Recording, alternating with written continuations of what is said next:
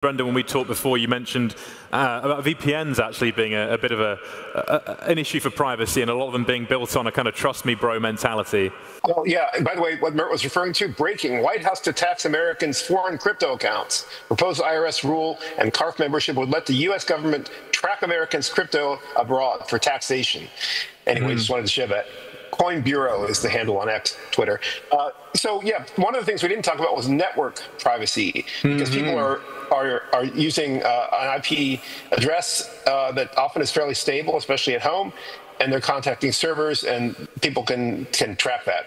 They can fingerprint you from it. They can do things that you don't like that should be detected by certificate of transparency, but may not be. So there are options like Tor, which actually build in the private window option in Brave. There's Project NIM, Harry Halpin and team.